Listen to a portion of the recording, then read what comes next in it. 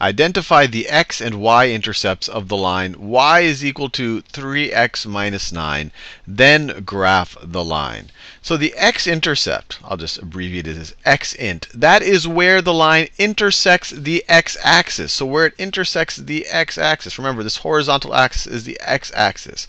So when something intersects the x-axis, what do we know about its coordinate? Its x value could be anything, but we know its y value is 0. If we're intersecting, if we're sitting on the x-axis someplace, that means that we haven't moved in the y direction. That means that y is 0. So this means literally that y is 0. So we need to find the x value defined by this relationship when y is equal to 0. Similarly, when we talk about the y-intercept, I'll do it down here. When we talk about the y-intercept, what does that mean?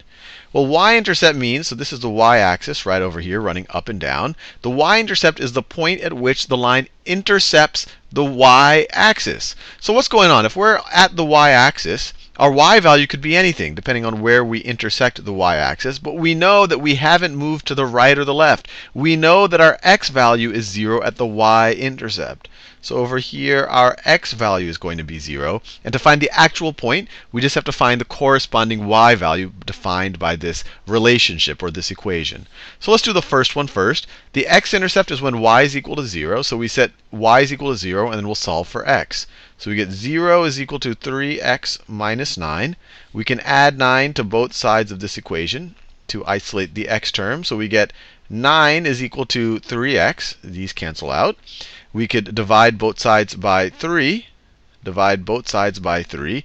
We get 3 is equal to x, or x is equal to 3. So the point y is equal to 0, x is equal to 3 is on this line. And let me put it in order. X coordinate always goes first. So it's 3, comma 0.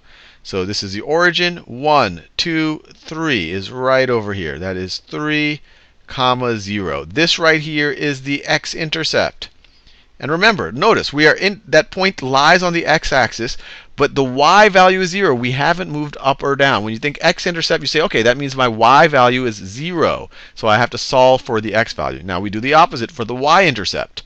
In the y-intercept, we're sitting on this line. X value must be 0. So let's figure out what y is equal to when x is equal to 0. So y is equal to, I want to do that pink color. Y is equal to 3 times x is 0 now. 3 times 0 minus 9. Well, 3 times 0 is just 0. So 0 minus 9, well, that's just equal to negative 9. So we have the point 0, comma, negative 9.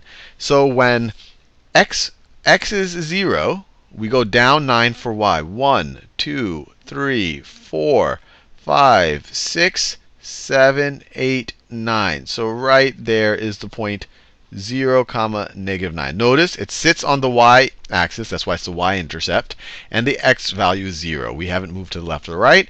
All you need is 2 points for a line. So we're now ready to graph. We essentially just have to connect the dots.